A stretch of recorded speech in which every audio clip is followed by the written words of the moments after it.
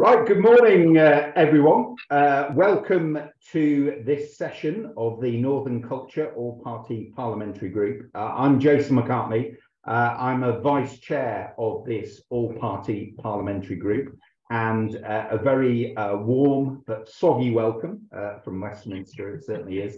And I've just rung my mum and dad back home in Huddersfield, and it's soggy back up north as well. But thank you for joining us this morning. We're going to be here for an hour and a half.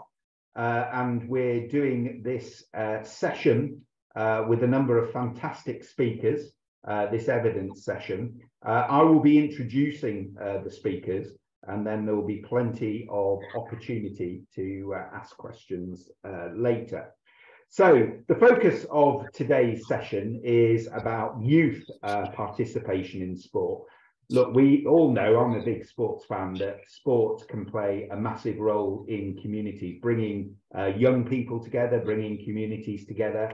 It's not just the health and well-being and exercise, it's the camaraderie, the team spirit, the sense of being. And certainly I engage with very many grassroots sports clubs and groups in my Colne Valley constituency back up in Yorkshire. They also have amazing cultural value as well. Both my professional rugby league club, Huddersfield Giants, and Huddersfield Town Football Club are both engaged in things like the National Citizen Service.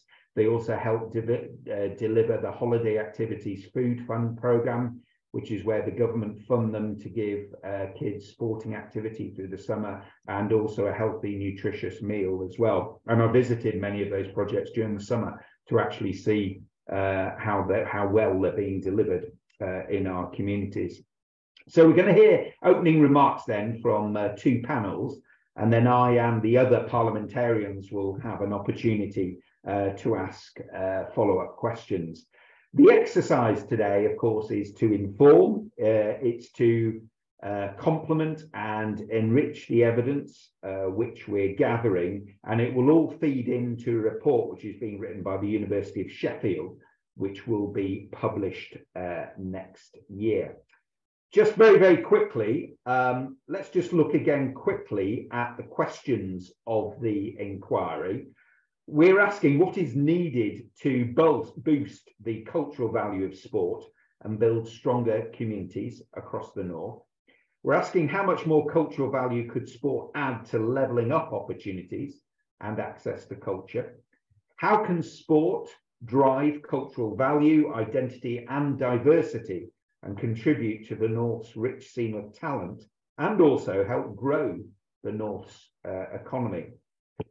So we have two great panels today, and each will be answering their own key questions.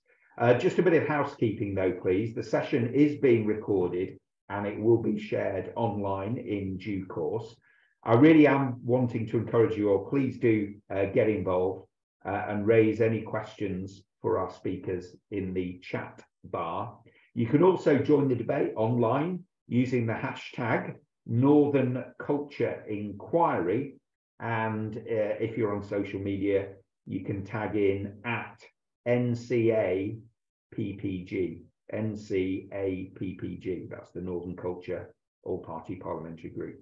Now, with further ado, let's kick off then. We're starting off with John Downes, who is the North East Director of Street Games. Street Games harnesses the power of sport to create positive change in the lives of disadvantaged young people right across the UK. Street Games' work helps to make young people and their communities healthier, safer, and more successful. John, over to you. Thank you very much, Jason, and thank you for having me speak today at this meeting, and what is for us a really important topic and a really key topic to address. I think, you know, you've covered there what Street Games does in a really, really succinctly for us, which is great. I think, you know, we've been around about 15 years and we've got a network of about 1,400 organisations, and well over 50% of those are in the north. It's kind of our heartlands in a way. I'm from the north. We started off in 2007 in activity in and around the north west in Manchester and Liverpool, and then in the northeast around Newcastle and Sunderland. It's been a key area of work, and we focus on those areas of high deprivation and poverty. When looking at this, the questions you raise, and our response to this kind of a question of sport and levelling up, I'm drawn to the first two questions about what's needed to boost the cultural value of sport, and how much more cultural value could sport add to that in terms of our response. I think what our evidence shows and the work we've done over the last 15 years is sport can really help generate two key things around boosting communities. There's an element of human capital, so what it can build some boost around the individual, around their people's knowledge and skills, but also the social capital, the communities, the connections, the relationships in local communities. And actually through effective designed sports programs in those local communities, you can really generate a stronger social infrastructure for young people to benefit from in a time when some of that is not necessarily there based upon a number of factors. So it's an element of building a kind of community atmosphere where sport is that glue coming together. And we use a methodology we call doorstep sport that's been developed over the last kind of 15 years that looks at a number of ingredients to develop the opportunities for young people. And what we know is that through effective design of programs, you can really use sport to build about not just increasing people's participation, but taking part, being active citizens in their community. You can try and open them to new horizons, improve new things. It's about improving friendships, about improving well-being, about creating a more committed habit in life. But actually there's an element of leadership and volunteering, and we see through our work a huge element of people taking a more active part in their community, the kind of broader culture of where they live, and build engagement and relationships. So ultimately, there's a kind of model for us around effective community sport. Sport can play a huge role in that initial element. But really, we need to think about access. And for us, if we're going to boost the opportunities for young people and boost the cultural value in sport, boost the youth participation in sport, we need to think about the access for children and young people in sport. And that for us is via local embedded organisations with the skills, relationships and capacity to support and build local opportunities. And they use this doorstep sport methodology. And one recent example, one of the things in the report talks about people's kind of access to be audiences in sport, to access opportunities. And we've just done some data crunching in the last year alone through things like the Women's Euros and the Rugby League World Cup, which is still ongoing. We've helped about 10,000 young people from those communities access those events to see live sport in a way that they wouldn't normally be able to afford to go.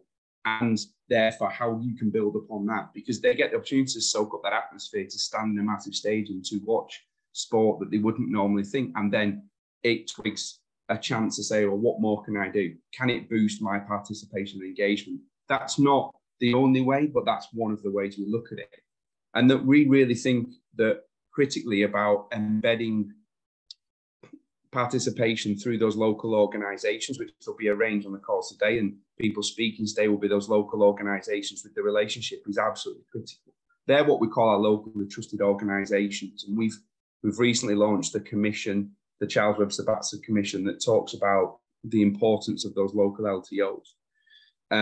So what we would look at in terms of kind of where we're at is advocating that there's something about using place-based approaches that is already there, targeting funding into place-based approaches, and recognition for those local organisations are absolutely critical to building the community atmosphere and the access for those young people. But if we're thinking about in boosting the participation and boosting the access into sport and the value of sport, we need to think about the access and hence who is best placed to provide the access to those children and young people.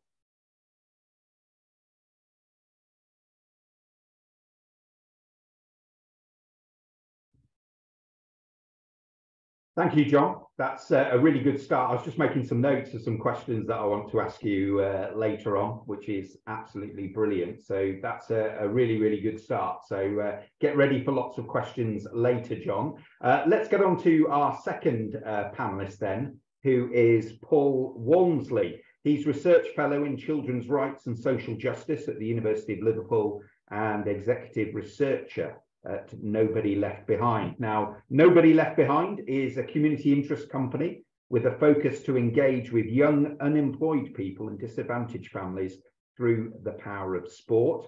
And they're committed to supporting unemployed 16 to 25-year-olds into sustainable and meaningful employment. And with that experience, Paul, I can see exactly why you're on our panel today. Over to you, Paul.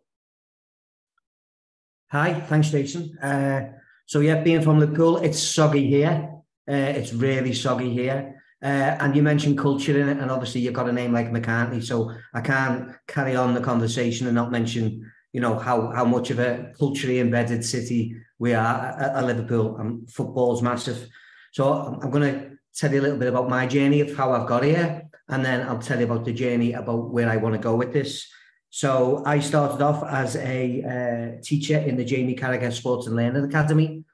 I then became the director of that academy for 5 years. And I realised that I didn't want to judge young people by academic value. So I left and got myself a job in Liverpool University. I don't know how that happened, but it did.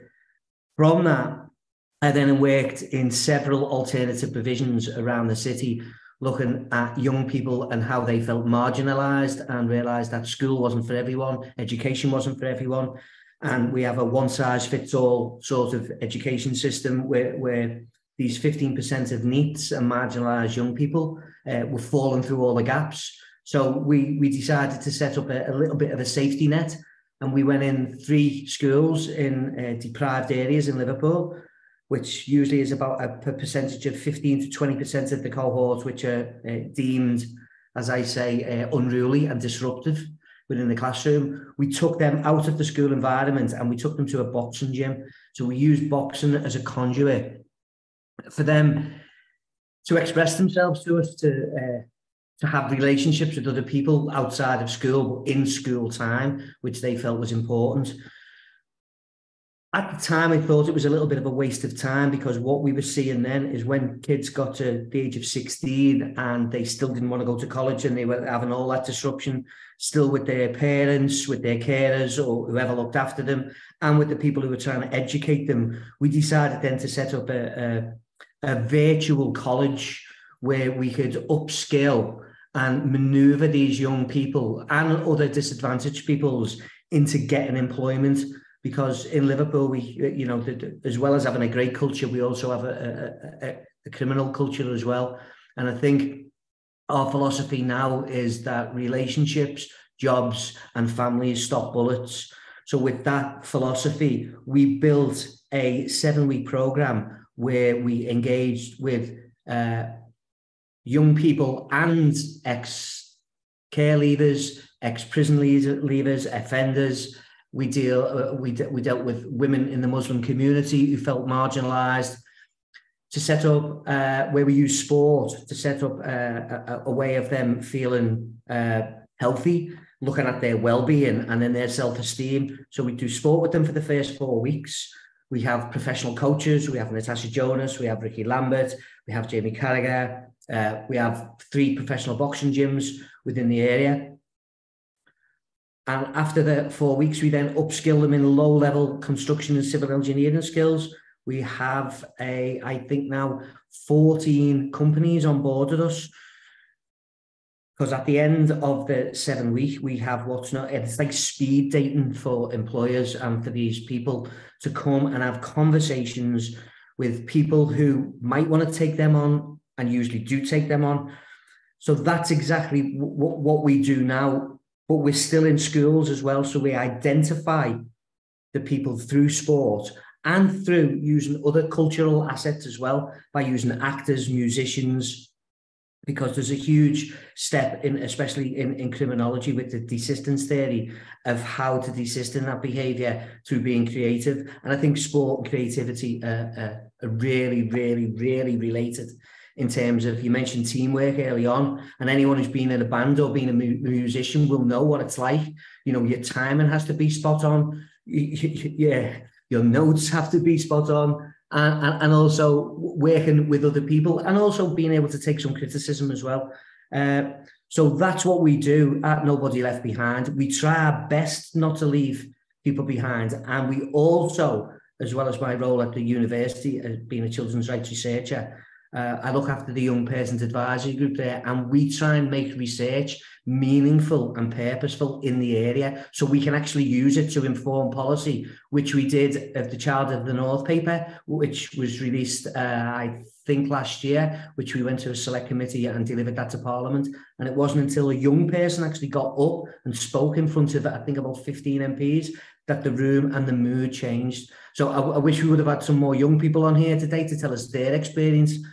But I think for me, looking at the questions and how we can do it and how we can help, I mean, levelling up and austerity and rebalancing, these are all just words to the people we work with. They seem that transparent, that there's nothing there. So we try and give them some meaning and some feeling and some purpose. So jobs for us is absolutely massive, and putting money in the pocket of young people, but also teaching them that, you know, about their area, about their culture, about these people in sport and in music and in theatre and in acting and TV who've come through all of this adversity and who've now landed on the other side. Because I don't think there's anyone on this screen or in this meeting who hasn't had some problems in their life, you know, and it's about sharing these stories as well. So it's not just about the sport, the culture, it's also about storytelling. There's a lot to this. I could stay here forever and ever and ever and talk to you forever, because I do talk for a living, obviously. But I'm going to be quiet there and obviously invite questions later on. So thanks for listening, and thanks, Jason. Cheers, Paul. I could listen to you forever, to be honest. I do love your enthusiasm. Yes, and I'm not related to Paul, unfortunately, but I do get asked that quite a lot. No, cheers, Paul. Look forward to asking you some questions later. So let's just hear from our final panelist at this point of our morning session then. So the third of our three panelists at this stage then is Daghan, Irak, who's a sports sociologist at the University of Huddersfield, where I worked for 2 years. Good morning, Daghan. And I wonder, are you actually in your office at the university, or are you working from home in a very big spare bedroom? No, it's my office with beautiful drawings of L.S. Lowry, one of the all-time greats of British arts, and also football-related, sports-related arts, and working class-related arts. So I would like to thank you all for inviting me, receiving me in this very important event. I think my inclusion in this event is very relevant to what I'll be talking about. I'll be talking about democracy and how democracy is all about inclusion, and how we can contribute to our democracy in the United Kingdom and all over the world by using sports in a positive direction, in an inclusive direction. So this is very important for me to be here, because I'm not a UK citizen. I'm an immigrant in this country. I've been living here for 3 years, and I was one of the almost 90,000 lucky people who witnessed the Lionesses' victory at Wembley a couple of months ago. And well, even though I'm a sports sociologist, and before that I'm a women's football sports commentator. I worked for Eurosport for over 10 years. It was still surprising to feel that it was the moment I felt the most included in this community, because we felt the same joy over the Lionesses' win. So democracy is all about inclusion and exclusion. The decisions that you take about including certain people and excluding others would eventually define what kind of democracy that you are. And sport is a very, very indicative, very reflective area in measuring a country's or a region's democratic culture. But, you know, participation to sports, it doesn't happen automatically. Democratizing sports is not an automatic process. Actually, if you leave sport into its own course without supporting it with relevant policies, you will see that there might appear a huge power gap between those who have and those who have not. It's a question that we need to ask ourselves nationwide and also in local level, if there is this divide and if we are doing enough to reduce this divide, if there is. And we all live in the north of England, and we all know that there's a massive gap between this part of the country and the south part of the country. So obviously there's a general divide, social divide and economic divide between different regions in this country. And in our region, I think we can ask ourselves the question, are we including everyone in democracy-related processes and also in sport-related processes? Is our sport environment democratic enough that it would include different ethnicities, different genders, different social classes? So my observation is we are not there, not yet. But my other observation is we don't have enough data. So we should start, I mean, I'm an academic, so I will always wait for the data to arrive to comment more conclusively about things. And we don't have that data. So we need to talk to people. We need to canvass the most underprivileged areas of our region to find out who is excluded from sports and for what reason. And when I say sports, I'm not just talking about practicing it, because you will see that many people will not practice sports, but they will still contribute to the sport world in different capacities, and equal or fair representation is very important in that matter as well. For example, I never played sports, but I'm a sports sociologist. I used to be a sports journalist, so it was important for me to understand sports, and that was how I could contribute to democratizing the sport environment, coming from a working class family. And for many people in underprivileged areas of this region, maybe we don't have the next, I don't know, Sterling, or we don't have the next prodigy of rugby league or cricket, but maybe we have the best sports journalists that would contribute to the debate. Maybe we have the best referee among us as a young person. So are we giving those people enough chances, and are we asking them if they feel included? So I think we need more qualitative data, and also we need more outreach. And as the sports journalism course leader here at the University of Huddersfield, I wanted to develop a project, a pilot project, in order to test the waters, so to speak, in that potential.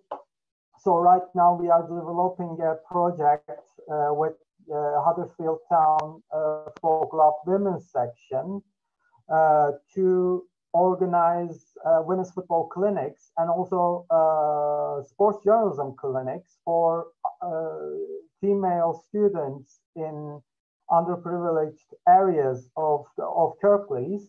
And we are trying to at least show that they have a chance to be included. And we are trying to create some channels. It's a very early project, but we are considering to develop ways, if we can find enough funding, to create a sports journalism scholarship for women, for female students, so they could be included. Because I'm the sports journalism course leader, I'm really, to be honest, annoyed by the fact that our student cohort is predominantly male students, and it doesn't contribute enough to the democratization of this environment. So I think we need to sum up, I think we need to first find out who is included, who is excluded, and for what reason they're excluded. Then we need to address the issue by developing policy and projects. Thank you. Daghan, thank you very much indeed. So 3 fantastic panelists there. Certainly just picking up on what you finished there, certainly, you know, getting girls into sport and activities. I have 2 teenage daughters, and they've had sort of spurts of enthusiasm over the years. And I think there's the balance between sort of representative sport, playing for a team, and then doing some activity and enjoying it, and enjoying the sort of friendships, the fresh air and the physical activity, really. So I said I come from Yorkshire. I've had 2 previous careers, actually. I joined the Royal Air Force straight from school, and sport was always very important in the Royal Air Force for 10 years. Every Wednesday afternoon on the RAF bases, we'd have a sports afternoon, and everyone had to take part in some kind of sport or whatever. And even if I was playing rugby, I'd be playing alongside someone like Tony Underwood, who you may remember was an England winger for England Rugby Union. He was a flight lieutenant in the RAF. I was a flight lieutenant in the RAF as well. And then I went on to be cover sport as a journalist, actually. I was at ITV in Leeds, ITV Yorkshire. I covered politics and sport. There's a lot of sort of similar threads of issues running through both of them, as we've heard. One of the big stories I used to cover was the emergence of the boxing gym in Sheffield at Winkerbank, Brendan Ingall's gym with Nazim Hamed. And basically Brendan, who was a wonderful gentleman, and his son's taking it on now, realised that there was a whole group of youngsters that we've just been talking about that was sort of missing out on society. So he set up this gym in Winkerbank in Sheffield, and all these, you know, scrawny young kids came along, got involved in boxing, and one of them was Prince Nazim Hamed, who went on to be a world champion. The gym's still going, and it's still getting youngsters in there, and they've really branched out now. And of course, girls and women are getting into boxing as well. So, but I saw firsthand how that gym transformed the lives of so many young people. And it wasn't just the bodies, the physical activity, it was what's going on up there as well. And I know it set many of them up for life and gave them the confidence and the impetus to go on and get jobs, careers, set up in families. So I'm just looking at some of the questions that have come up in the chat bar. I'm not quite sure, Lewis, whether they can actually jump in themselves or whether I'm going to be asking the questions on their behalf. But I know, for example, we've got Andrew McPhillips from the Northern Powerhouse Partnership. I'll bring you in a moment, Andrew, but just scrolling up through the questions. I'm having a look here. Duncan McVeigh, I'll ask his question on his behalf, if our 3 panelists can have a think about this question. So Duncan said, I think there's a business case for increased use of technology in grassroots sport, and for regulation and standardisation of the activities at local grassroots clubs. There's a variety in quality and motives against grassroots sport activities, and the costs that are involved disenfranchise the poorest kids from getting involved. So Duncan's a uni lecturer and a grassroots sports coach. He does cricket and football, and he also adds he's got an MSc in sports business as well. So this question about standardization, about what's delivered, how do you assess the quality, and also the cost. You know, I mentioned the Holiday Activities Food Fund. So Huddersfield Town ran football clubs through the summer at their training ground. The kids that were on free school meals were in the same groups as those that were paying for their sessions through the summer. Of course, they weren't identified. Nobody knew who they were. So they were getting access to high quality training and activities through the summer alongside those kids that have been able to pay. So it seemed to work really well. Nobody knew who the kids were on the free places, and they were just alongside those. John, is there something that you want to say on that area, please? Yeah, and it's interesting you mentioned the Holiday Activity and Food Programme. I've been around that programme since 2018 when it was a pilot programme. So currently Street Games manages the programme in Birmingham, Derbyshire, and we support about 6 or 7 of the local authorities. So I'm well versed in the holiday programme. And I think there is a lot of learning in that we use around reviewing the quality of the programme. I think there's something interesting about first of all, yes, there is a case of technology, and it can really help providers and organisations. I think sometimes when we consider technology and some of those young people with the Street Games are working, and probably that Paul might be working with, you're talking about a digital access problem. There is a huge access, and we have been doing some work with young people recently. We've been doing some what called design sprints, and 50% of the young people we talk to in there don't have access to Wi-Fi at home. So if you're talking about digital technology, young people, some people haven't got access to Wi-Fi at home. They haven't got access to gaming technology. The reason they go to youth clubs and organisations is because they get access to Wi-Fi, they get access to games machines that they don't have at home. I think we need to consider what the term grassroots sport is as well, because you can think about grassroots sport as your local football club, your local rugby club, the place where I'm a coach at a rugby club up in the northeast. You know, for Street Games, when we talk about our network, we're talking about community organisations, CICs, local youth organisations, potentially local authorities. It was mentioned later in the questions about Premier League sport. We talk about football because we're talking about organisations that are embedded in communities with trust, usually with some form of paid staff members or employees, but they might only be part-time or whatever, because they provide very low cost or free at the point of access sport and physical activity, a different network than your local rugby club, your local football club.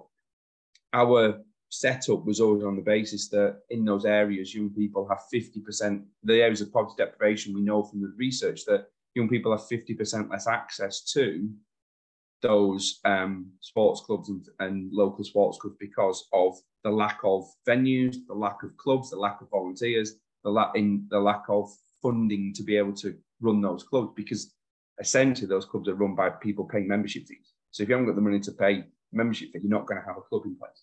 So these other organisations, this other alternative, you want grassroots, are vital at providing those services, but they do need resourcing to provide those activities. But with that, because you're funding them and you're providing them funding maybe through programs, Jason, like the HAF program, you have an element to develop quality. You have an element to fund people in training. You have an element to put frameworks in place to say, this is what we expect, or this is what we're funding you to do. So Doorstep Sport, as I say, has got a whole set of ingredients, which has 10 areas to it with sets of standards, and we training courses associated with that to make sure that people are delivering quality. And then essentially repeat funding for those organisations is on the result of reaching the right audiences, delivering the impact you're after. And that grassroots delivery is ultimately the research we're finding needs investing in if we're really to engage those young people in those communities, and what those organisations provide. That, and it's a bit what you said about your daughter's experience and girls delivery. We've developed those girls program. It's about where they have the relationship with an adult or a trusted adult. They have the trust of those people there, and they have that kind of affinity to do it. So it could be that if you're not sporty but you want to do sport, going to the football club is not for you, but going to your community centre that's being run by a local person who you know may be the person that gets you engaged in sport, physical activity.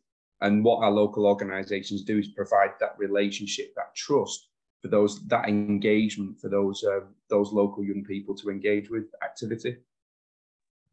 Yeah, I'll come on to Paul in a second. Yeah, visiting my HAF projects during the summer, it was good to see that they were doing like bushcraft and sort of making their own pizzas and then cooking them on a campfire, and archery and things as well. So it wasn't sort of hard level sport, because we've got to remember, of course, that sort of, you know, team sport isn't for everybody, and it's how to get those kids that have a sort of mental block about that side of things can actually get involved as well. Paul, I want to bring you in on this, and I was particularly interested as well when you said you go into schools.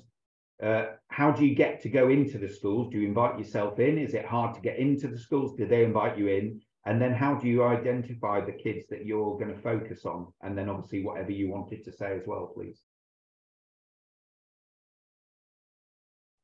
Cheers, Jason.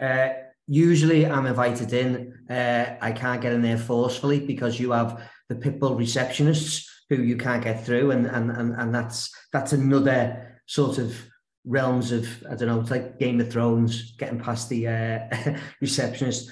There's a couple of points that I want to hit upon, and there was a couple of questions. Ed Purchard has made one in the chat, and I'll get to that in a minute. But there was one about with the increase of technology and how it could be used or how it could be better. And he only mentioned that an event on Friday. It's not just technology; it's resources that major organisations have, like universities, like the fire brigade at their services, like the bus and the train services in the area. They can also help. What we've done at Liverpool University, because we're going to be a UNICEF child-friendly city soon, we've asset mapped all our resources. And for the last year, I have been out into the wider community to see what groups can use these assets when the university is closed. So, for instance, there's a huge rise in 3-on-3 basketball at the minute.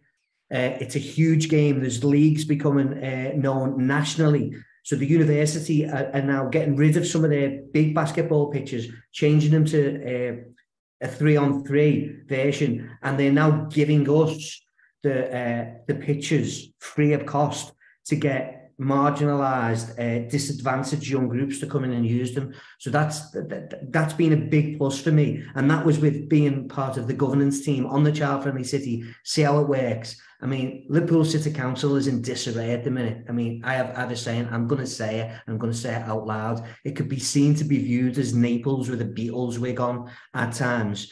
And it's for me, it's sickening as a Scouser and a proud Scouser to see that, but that's just the way it is. But if we don't try and repair it, no one will, and we are trying. But getting back to Ed Purchard's message about what are the Premier League doing, what we've just done with Everton Football Club and with the PFA, and I'm going to tell you a story which I know. There is a 1991, I'm not sure if it's 92. If you go to or if you went to Liverpool's old training ground, there was a picture of that team, the youth team, on the wall, and there was a squad of 22, and 18 of them went to jail. The reason why they went to jail, because they dipped off, so their expectations, their life had just crumbled, and there was nothing to pick them up. So now the PFA have come to us because they've seen we've got this model that actually works. Everton Football Club have as well. So all the academy drop-offs from this year are now coming with us, and we're going to upskill them, and we're going to get them into jobs. Hopefully we're going to get them into really good jobs as well as low-level jobs, but sometimes that's where you have to start. So there is things being doing and things happening at the moment, but it's like anything, it's small. And what the problem that we've got as an organisation, that's Nobody Left Behind. not the university, is that we're mainly funded by the Home Office DWP and the VRP, which is the Violent Reduction Programme or the Violent Reduction Unit. But in 2 years' time, that's not going to be there. So we have to sustain ourselves. So what we've just made a conscious decision to do is all the profits we've made over the past 12 months, we're reinvesting that in a care home. We're going to take young people who are marginalised and disadvantaged. We're going to help them through sport. In semi-assisted living, and all the profits of that are going to be fed back into Nobody Left Behind, so we can be sustainable to what we want to do. And that's our model, and that's how we see us moving forward. But we do need businesses, we do need government help, we do need funding, but it's difficult at the minute, and it's only going to get more difficult with the present climate. And Paul, can you just answer that question from Ed Purchard, who's speaking about Everton and their free school? Obviously, you know, I don't know whether you're a blue or a red. I'm a massive red, so I'm going to decline that offer of talking about Everton Football Club. No. To be fair, Everton really do well in the community, and they teamed up with John Moores University, Edgehill University, and now John Moores University. And I think that's the model I looked at when I was running Jamie Carragher's Academy, and I thought, wow, this is a good model to do. But what they had loads of volunteers in the area to actually do what they're doing. He's talking about the new ground as well, which is Lango Roke are building that. Now, we now feed into Lango Roke with apprenticeships. So we're trying to work with the major tier one construction companies as well. We had a meeting, and I know some of the staff who've organised this meeting with Atkins, who are the biggest engineering company. Now, I hope they're going to start a scholarship with us, but we only want to start something small and to grow it from that small acorn. We don't want nothing big from these big companies or from the Premier League or from the PFA.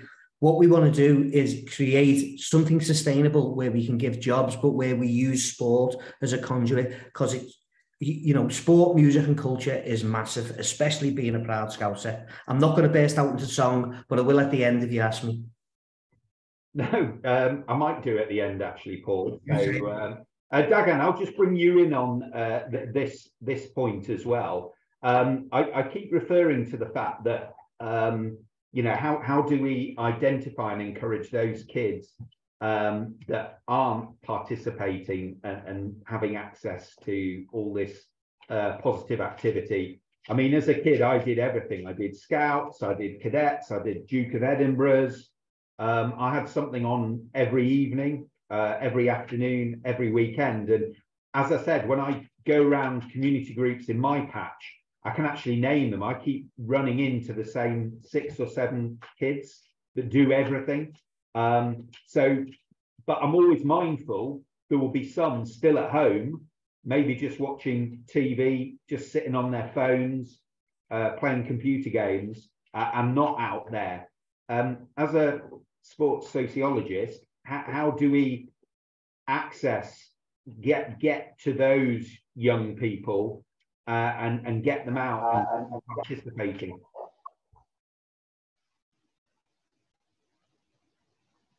Yeah,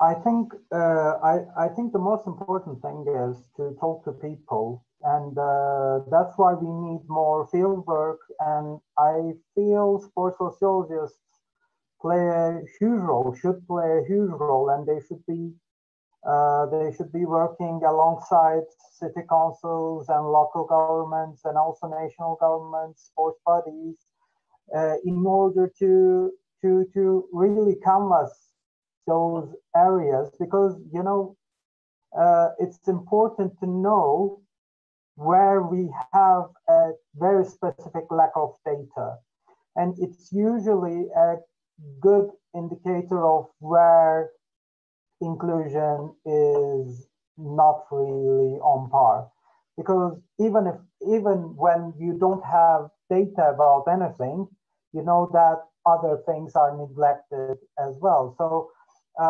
we really need field work. We need to develop research projects on canvassing, on researching, on how on different communities, different groups, different underprivileged groups, often groups discriminated against, Because, at the end, I will repeat this, at the end of whatever you do about inclusion in sports, you're actually doing for your own democracy, because they are being included in the community.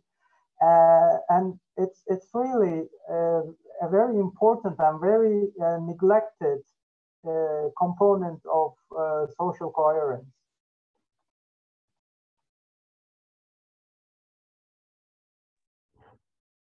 No, cheers, Daghan. I'm just looking through the questions here. I think we've got Andrew McPhillips from the Northern Powerhouse Partnership. Good morning, Andrew, and everybody else on the call. We've got lots of people on this call. Andrew, would you like to ask a question, please? Hopefully you're unmuted. Hope so, Jason.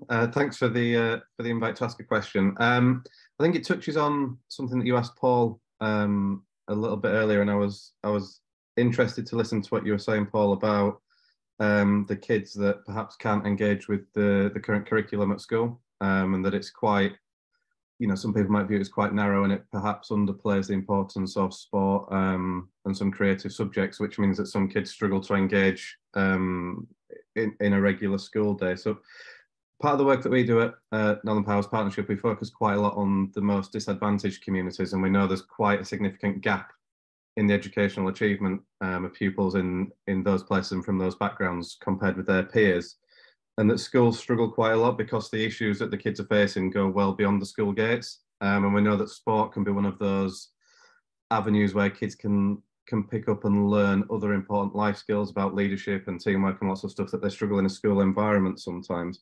So the question is kind of how involved you, and John, probably the same question, how involved you are in kind of helping those kids and fitting in with the education sector, potentially being able to access funding, because we're used to public sector working in silos quite often. I think you mentioned DWP and the Home Office funding you.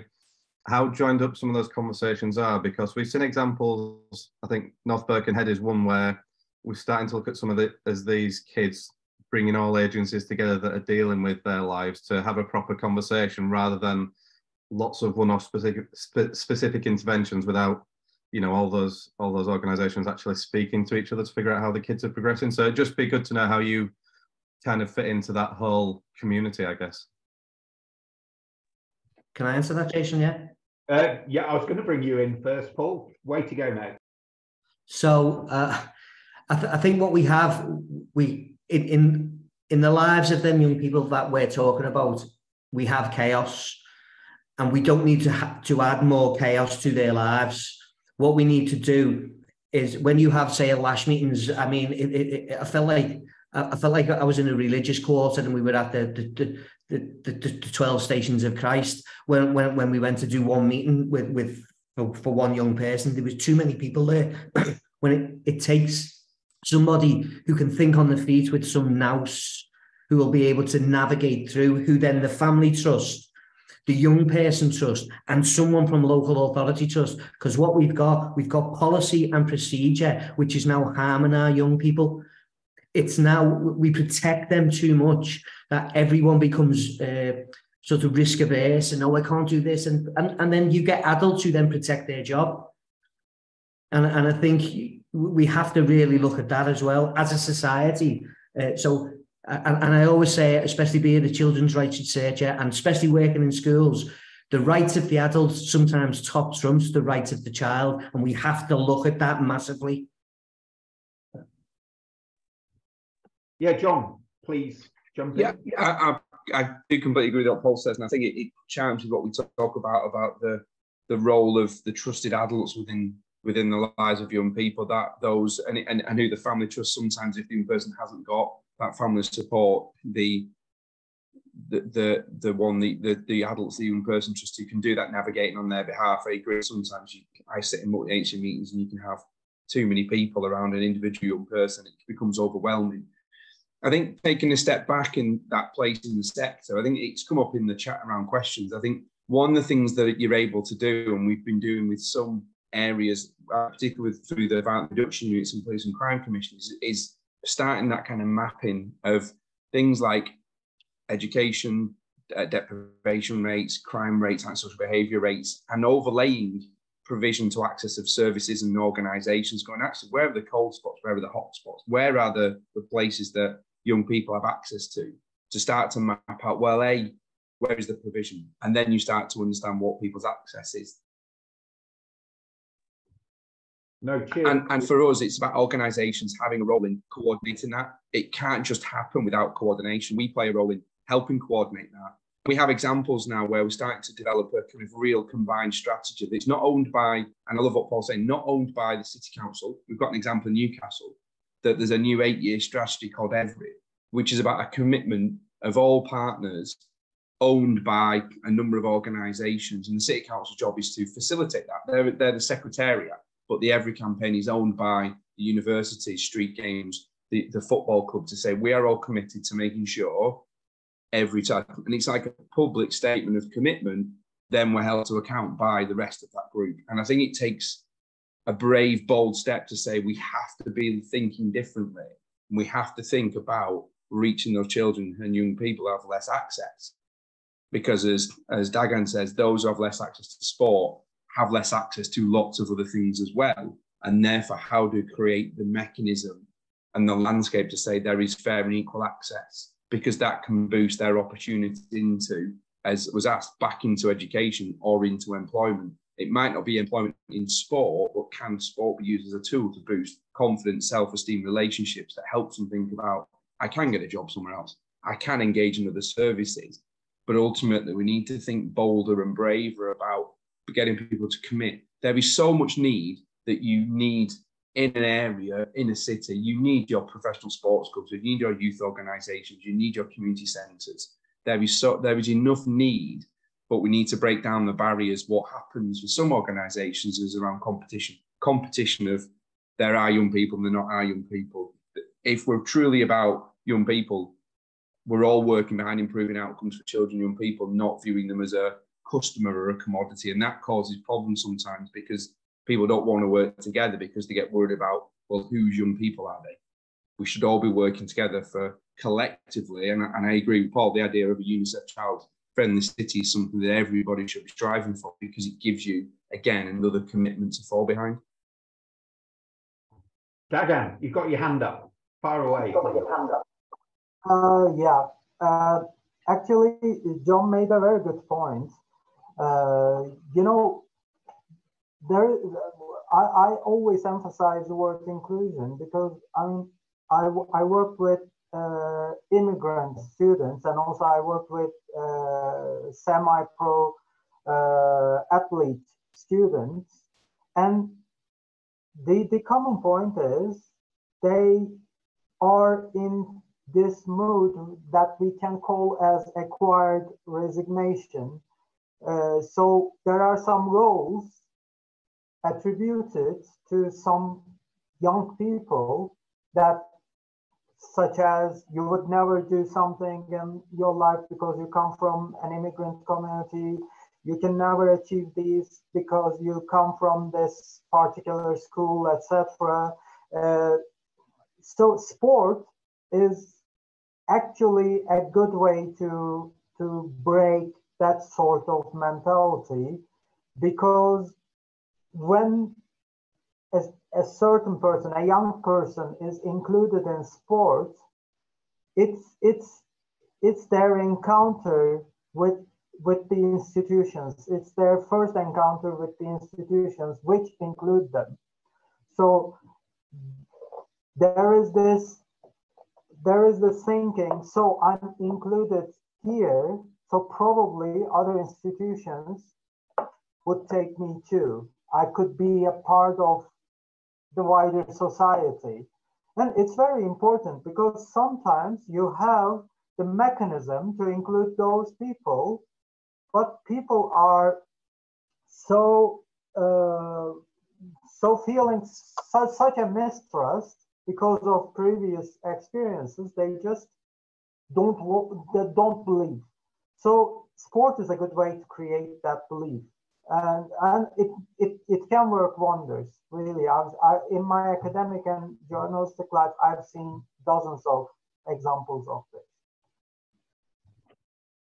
Look, guys, fantastic. Thank you very much indeed to John, to Paul and to Daghan for those wonderful contributions. Thank you for asking those questions as well. I mean, this is such a big topic. I think we could go on for hours and hours and hours, but as always, time runs away from us. Please do stay on this session, listen in. Maybe you've got some questions you would like to answer as well. Thank you to everyone that's been submitting their questions. I have been looking through them. We've now got our second panel of contributors, and I will be looking back through the questions as well to put them to them. So once again, thank you to Paul, John and Daghan. Let's move on then to our second evidence panel. And we're sort of branching out now onto the sort of health and well-being, still focusing on levelling up, of course. And our next contributor, we're actually staying at the University of Huddersfield, my local university, and we've got Liane Azevedo. Liane, I hope I pronounced that correctly. Apologies if I haven't. And you're a reader in health research. Liane, thank you for joining us this morning. Good morning. Good morning, and thank you so much for the opportunity. Yeah, you pronounce it right. Thank you.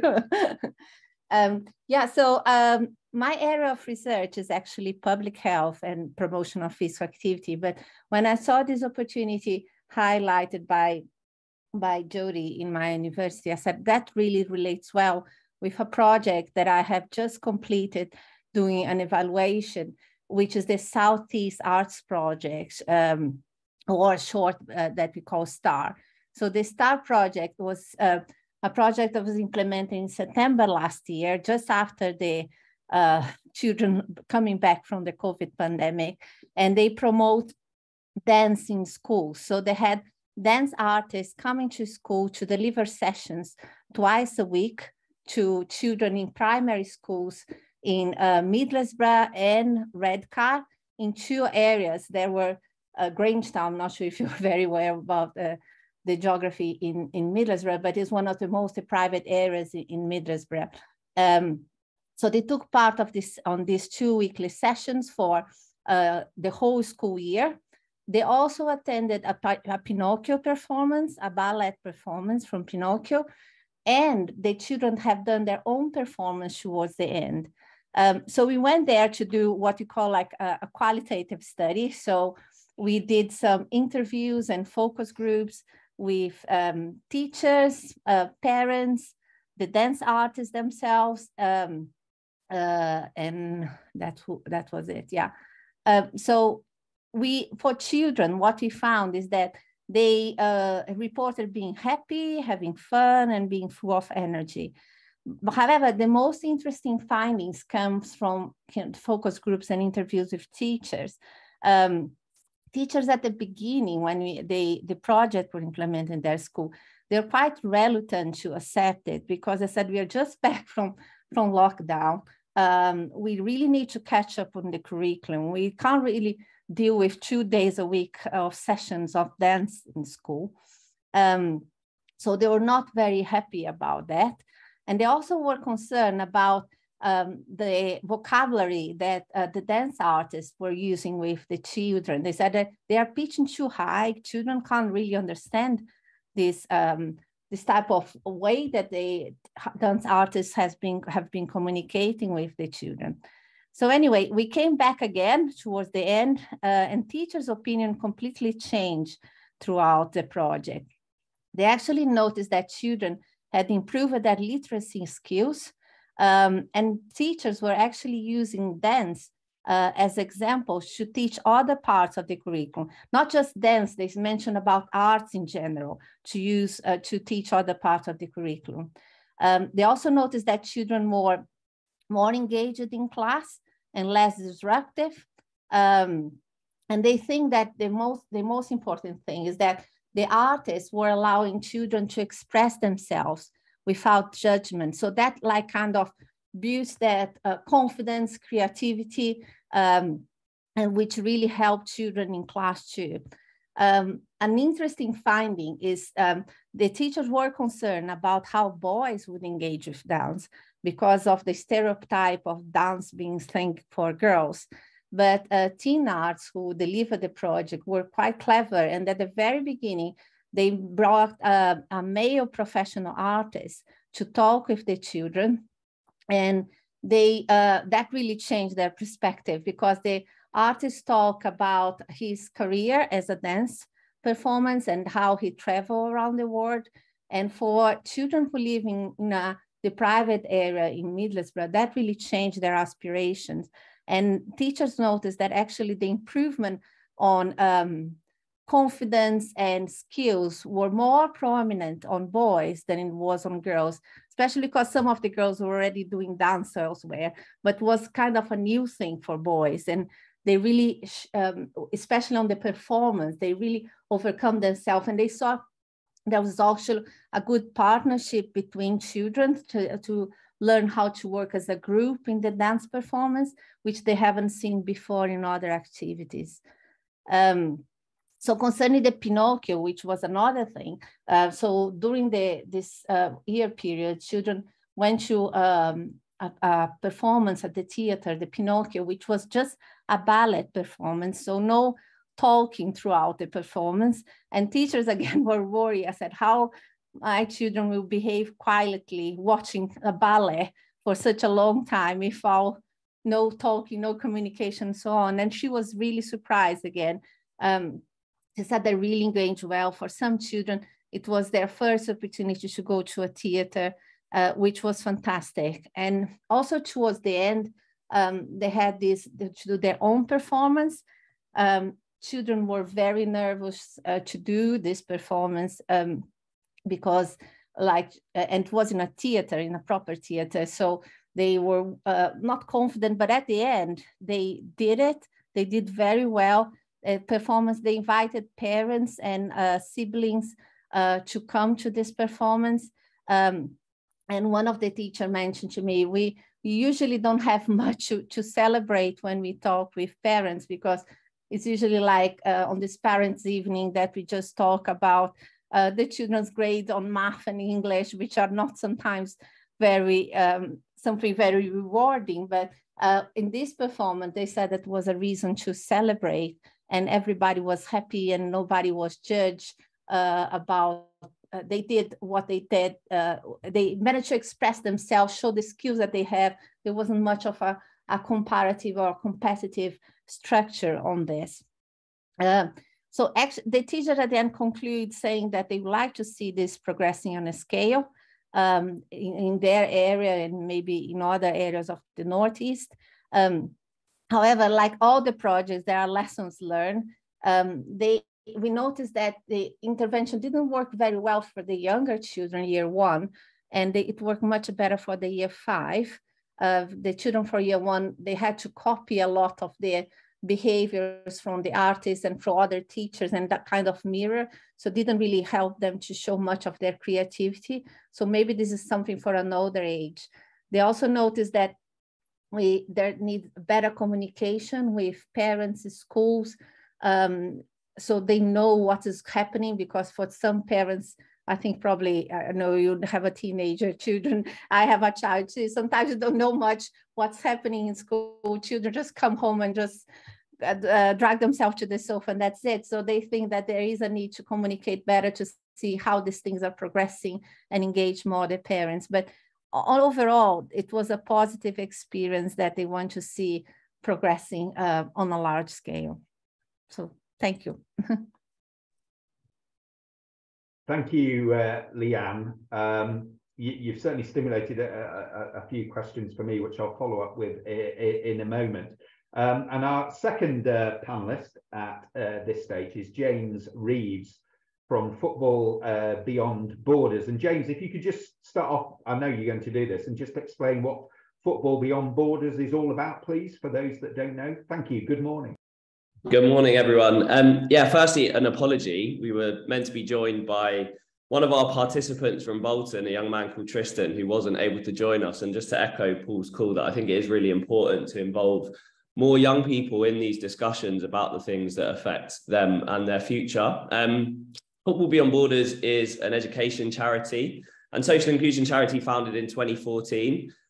We began working in London, but since 2019, we've been working in the Northwest, and now it's the region where we deliver most of our programs. We work with around 1,400 young people in schools every single week, and a further 600 on a more light touch basis, and around half of those are currently in the Northwest. We deliver 46 programs in the Northwest. 31 of those programs are with boys and around 15 are with girls. What we do is we work in areas of socioeconomic disadvantage, and we work with young people who are disengaged at school but passionate about football, and we use sport as a tool to re-engage them with their learning and develop the skills and the grades necessary to transition into adulthood. And it was really interesting listening to the discussions previously, because I think I'm generally just going to echo a lot of the sentiments of what's already been shared. And I'm going to talk about sport as a means to support health and well-being by providing two things: inclusion and long-term trusted relationships. One of FPG's main outcomes is to reduce exclusion in school. And that's something that Daghan talked about at length. Like, what are some of the reasons why young people are excluded from society, and obviously school is part of that. We believe that football is a really, really good tool for engagement, and the evidence would suggest that for young people who perhaps don't engage in mainstream school, that may have special educational needs, they do need to be approached in a slightly different way. So you can look at around 15% of the student population have some sort of special educational needs diagnosis, and they're 3 times more likely to be excluded from school, 4 times more likely not to receive their GCSEs, and around 18 times more likely to find themselves in custody age 16 to 18. And that's something that really needs to be subverted. And sport is one of the main ways that we try and develop social emotional skills, that sense of self-awareness, social awareness, managing and regulating your emotions, making responsible decisions, and then building relationships with people. And sport is very inclusive, and one of the greatest tools to do that. And our evidence would suggest that it works. Last year, 97% of the young people on our programs weren't excluded from school. That kind of completely juxtaposes some of the narratives that you're seeing about young people who are vulnerable and that we're working with. I'll now come on to talking about relationships and belonging. Football Beyond Borders was founded on a foundational belief that football is one of the most, one of the best tools for building relationships in the world. And I'm sure, listening to some speakers on the panel today, that they would share that belief. Football provides a safe space. It provides an area where young people can be themselves, where they can explore their own identity, but also where they can explore group identities. There's a project that we run in schools called Squad Goals, where young people will reflect on their differences, on their similarities. And these are things that often young people aren't given the opportunity to do. And sport creates like a really valuable opportunity to do that. Liane talked about dance as a tool for re-engagement in school. I think one of the things that we talk about as important, doesn't necessarily have to be sport, but as long as you can create environments where young people can develop and find their passions and then utilize that to engage them in the curriculum, then that's something that achieves great success. And I think, again, on relationships, Onward last week, the National Youth Agency Youth Work Summit released a report that apparently 12% of 18 to 34-year-olds have either one or no close friends. That's really worrying, because we know that the quality of relationships that people hold make them far more resilient to adversity in their adult life. And so more of those spaces are important.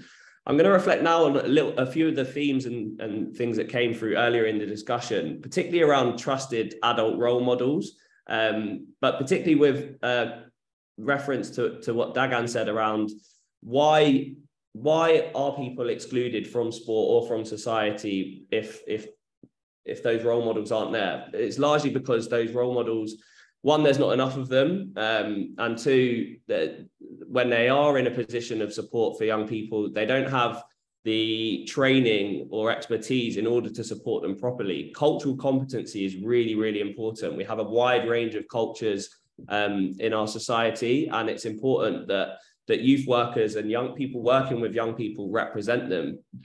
Often there's like a mistrust of the system from young people from socioeconomic disadvantaged backgrounds, and we need to try and subvert that by improving recruitment into the sector and then providing the training and support to give those people the skills to support young people. It's also within a sporting context, it needs to be far less about technical development and more focused on developing passion for the sport. I've talked a little bit about our work with girls. None of our programs will look to develop a young person's ability to ping a 50-yard pass out to their friend on the wing. No, it's much more about creating inclusive environments where young people can play, where they can experience joy, where they can be praised, and they can feel a real passion and engagement in something. A few other comments that came through. We talked about relationships and trust and the holiday activities funding. That was brilliant, and it was great to see the extra funding that received due to Marcus Rashford's campaign. But quality relationships aren't built in holiday programs. They're built over many years with trusted individuals. And at the moment, the funding that the voluntary and community sector receives don't resemble opportunities to do that. Often they're for programmatic funding delivered within 1 year rather than multi-year funding for core costs. It's really impossible to build long-term relationships without guaranteed job security for youth workers over a number of years. So we really want to join the National Youth Agency's call for 10,000 additional youth workers and a review of the way that funding happens in the sector. Another thing that was talked about is the policy I believe it was Paul, about the policies and procedures that harm young people. We'd love to see another review of the statutory guidance in line with some of the things that were outlined in the Timpson review and the special educational needs green paper, which haven't quite progressed at the speed that we would like to see. So it'd be great to take another look at that. And yeah, finally, just to finish, before going into questions, just a summary that, yeah, health and well-being can only be supported if the well-being of the people delivering that work is supported in the same way that the health and well-being of the young people. So we need to provide more support for youth workers and teachers who are working with young people in order to ensure that they can, yeah, progress and develop society in the way that we want to. I'm going to finish with a quote from one of our practitioners, Sam, who's based in Bolton. He said, "The Northwest created who I am. Cold, resilient, isolated at times, but caring as well. Everyone understands the pressures that we all face, be it lack of opportunities, lack of jobs, things like that. The power of youth work is to explain to a young person that it's okay to be vulnerable, that there's vulnerability-based trust. I'm going to be vulnerable with you as a youth worker, and you're going to be vulnerable with me as a young person. And that's when we can start talking about our issues." Thank you for your time. Cheers, James. That was absolutely brilliant from both of you as well. Just to finish off that last point, lack of jobs. There are loads of jobs out there, but it's about matching up the young people with those opportunities and jobs and apprenticeships. I live and breathe opportunities for young people. I've run 4 big jobs and apprenticeship fairs in my patch. My 2 teenage daughters are, one's looking at starting an apprenticeship. Neither are going to go to university. In fact, no one in my family's been to university. My brother hasn't, my dad hasn't, I haven't. And my eldest daughter's just started working in retail in the centre of Leeds as well. There are absolutely loads of jobs out there. There are loads of opportunities. But the big question is, how do we give the young people the chance to access them, the confidence, and the sort of skills or the experience or personality to be able to access them? There are loads of opportunities out there. I could talk about this for ages.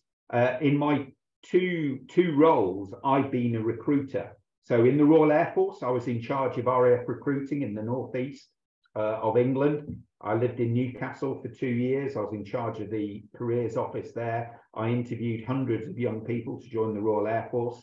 And what I like about this session was, I wasn't looking at educational ability. I was looking at character, personality. I always asked them what they did in the evenings and at weekends, and just looked for talking points.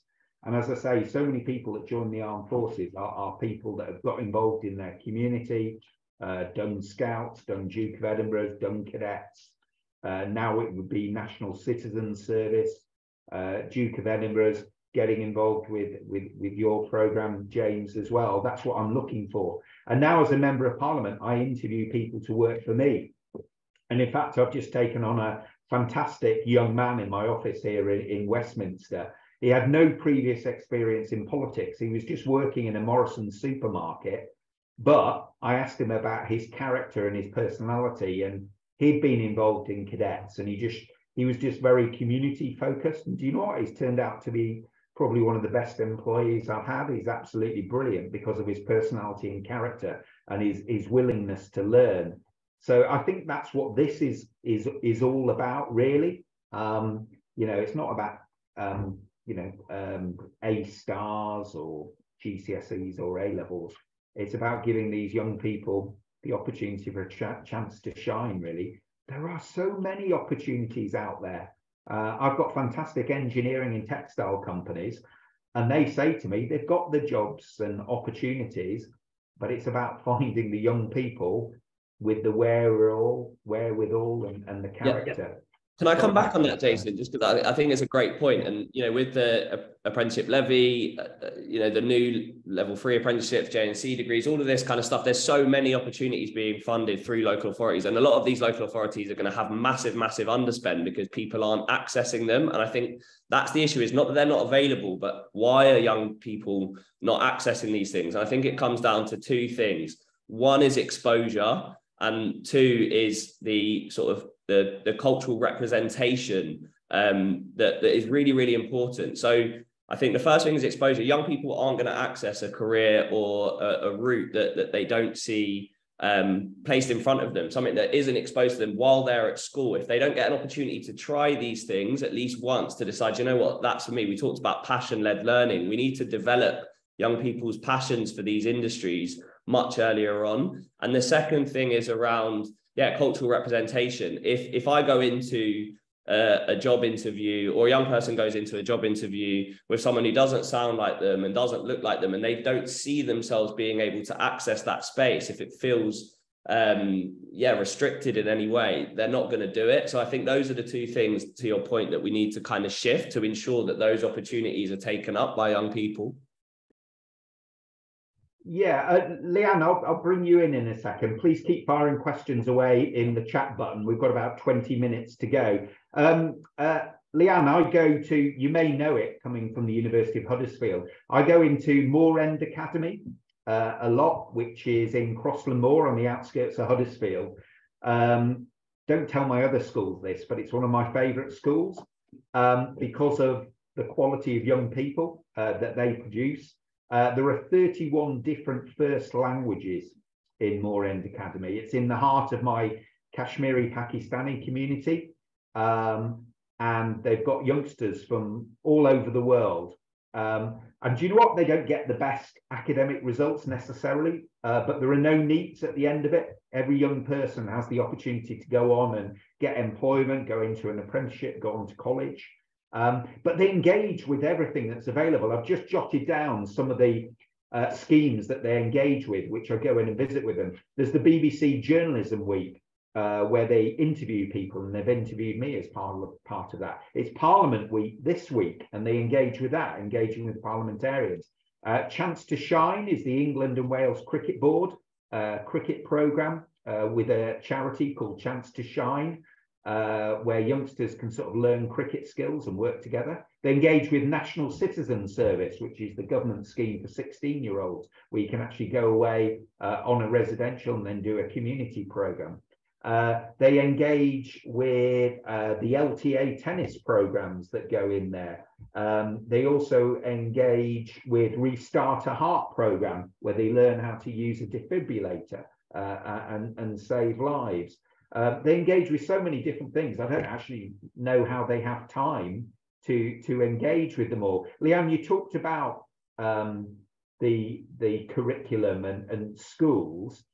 How do they find time for all these programs? Because the challenge for head teachers being offered up all these programs, and we heard from Paul earlier saying going into schools, because head teachers are measured on the league tables, aren't they, on their academic results? Yet we've got all these wonderful programs that are being offered up that are a great benefit to their students, but don't necessarily help with their league tables. How do they get that balance right? Yeah, it's a challenge, but I think you're both making a good point about exposure, how important it is to offer this range of opportunity for young children, teenagers to engage with the community, to engage with sports. And I think the school has this role of linking somehow in the curriculum. It is challenging. Sometimes you have to do like after schools. Sometimes my area, since it's more public health, I encourage a lot of physical activity for the health benefits, and I see the engagement in sports critical for engagement in physical activity throughout the life, which actually could improve the health benefits in long term. So sometimes teachers, for example, in primary school, could embed like physical activity in the curriculum by doing classroom-based physical activity, teaching, for example, timetables through jumping through the numbers. So 5 times time, you have to jump 25 times. So recently, one of my PhD students did one intervention where they tried to embed classroom-based activity where you had teaching and physical activity inside the classroom, which worked very well. Make better use of PE classes, for example. PE classes that sometimes become very bureaucratic about checking attendance and explaining lessons, and the amount of activity that children do on that period is quite small. Extracurricular activities that you mentioned is critical.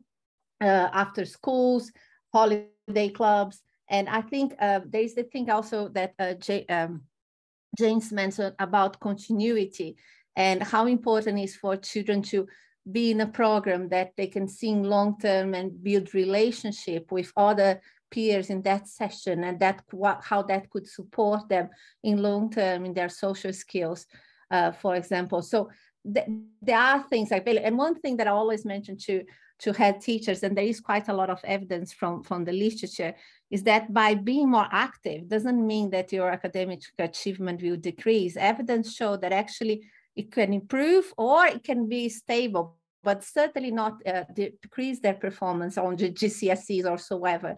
So being active would improve their well-being, will improve their health, and wouldn't impact their academic curriculum. So they shouldn't really try to reduce PE or other sports activities throughout the curriculum in the benefit of grades on school, because that really doesn't work. And there is a lot of evidence coming throughout the world that show that.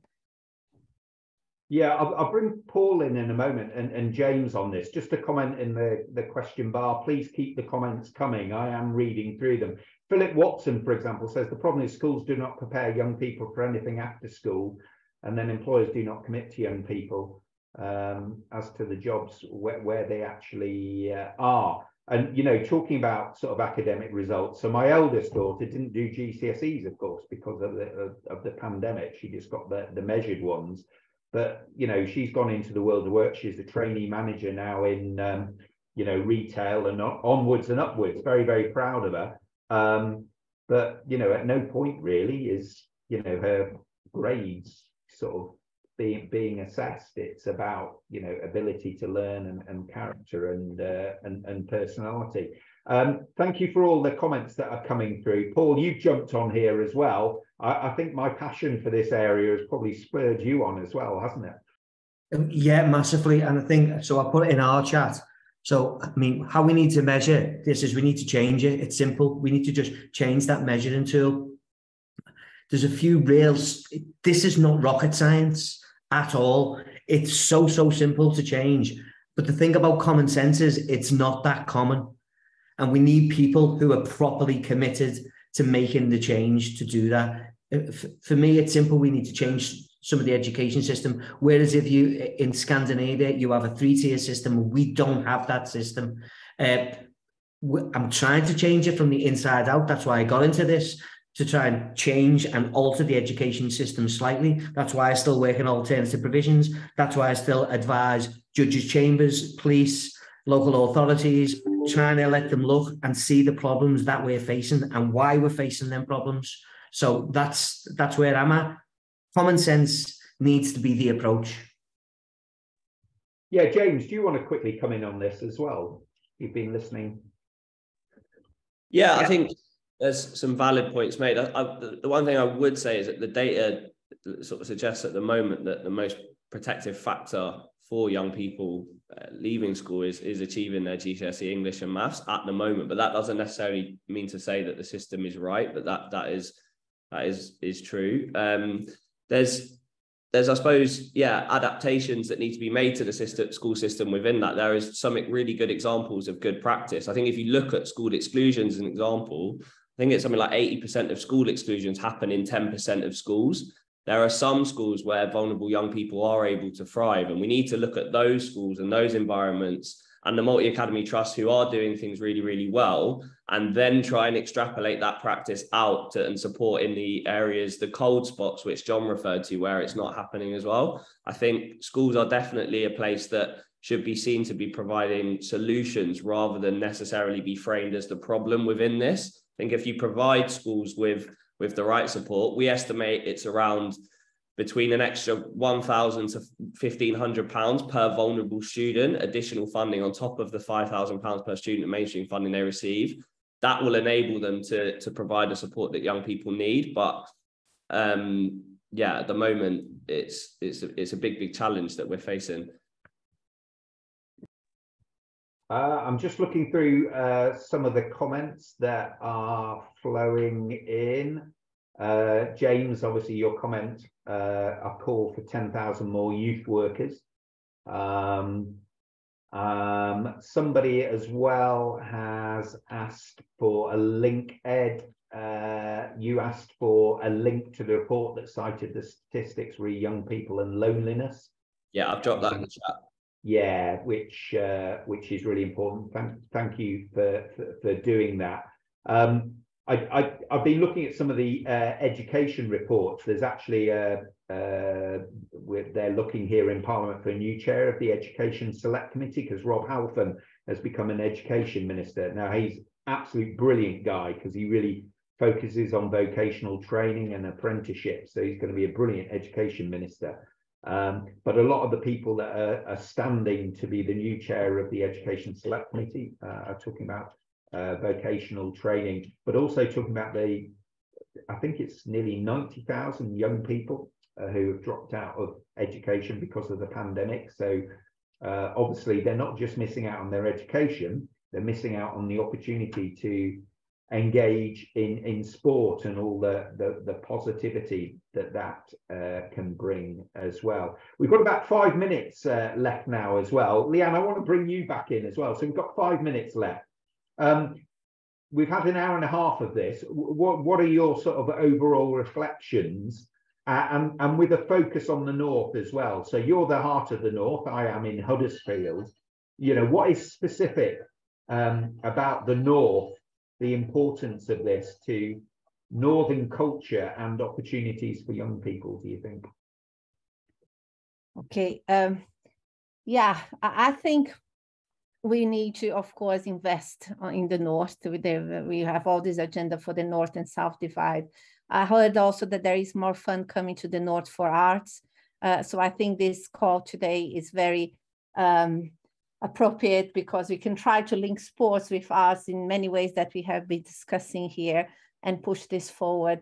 I think there was many things highlighted today about working with academies and learning from academies that are doing right concerning engaging people, young people into the community through sports and so on, and try to transfer the learning from this academy to others that are not doing so well. James highlighted the point that some of the schools actually have the highest number of exclusions. And so I think working with the ones that are struggling and share learning is quite important at this stage. So hopefully there will be more investment in the north. It looks like I'm not sure actually after Thursday, but I think learning from each other and also learning in co-production, which is something that I wanted to mention too. Like for all the projects that I do, although we read a lot from scientific papers and we try to apply what we learn from papers, is also sometimes doesn't work. And when you go and try to apply it to the community. So we always try to speak with teachers, speak with pupils. I said, we have this idea, would it work, how we can adapt? And actually by engaging them from start and having this co-production, give them more a sense of power of that's also their intervention, not just us coming as external and trying to deliver something to them.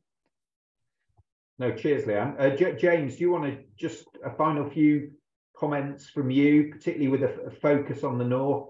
What's different about the North as compared to the rest of the country? Because we could be doing this session maybe in the Southwest. What are the opportunities for us and why the North in particular in terms of Northern culture?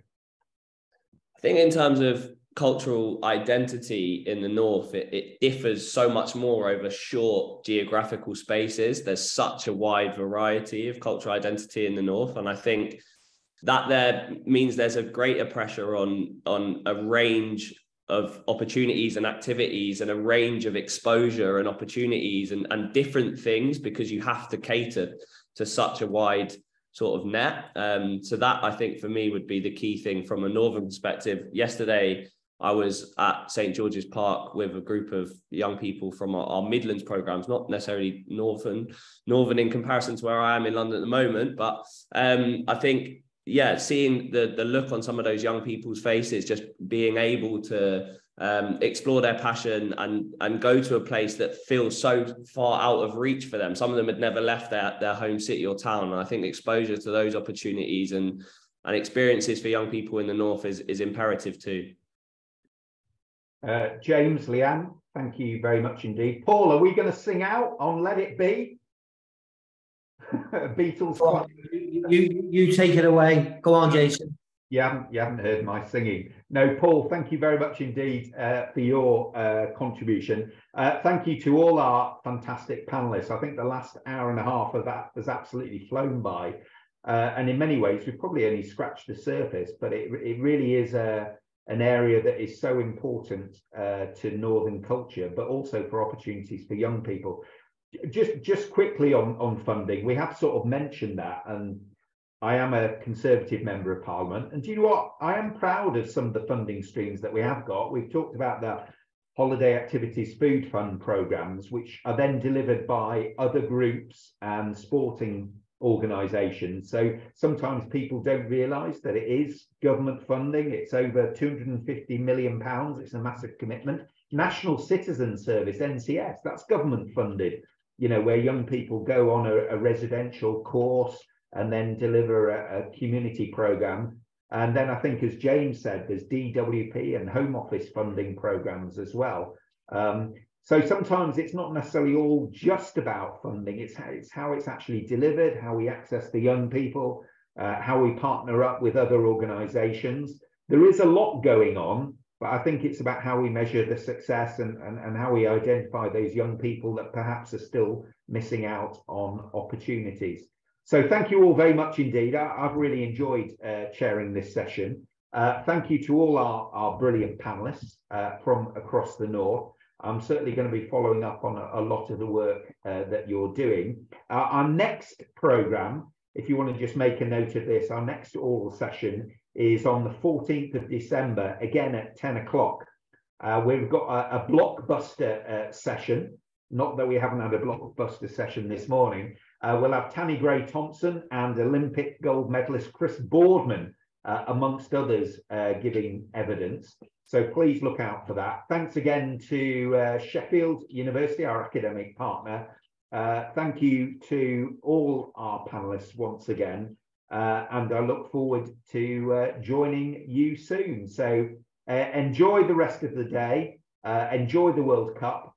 James, Paul, Liane, keep up your great work. And let's hope this soggy weather stops soon. And let's hope Huddersfield Town get off the bottom of the championship. We're having a nightmare season. So good morning, everyone. See you soon. Thank you once again. Thanks, everyone.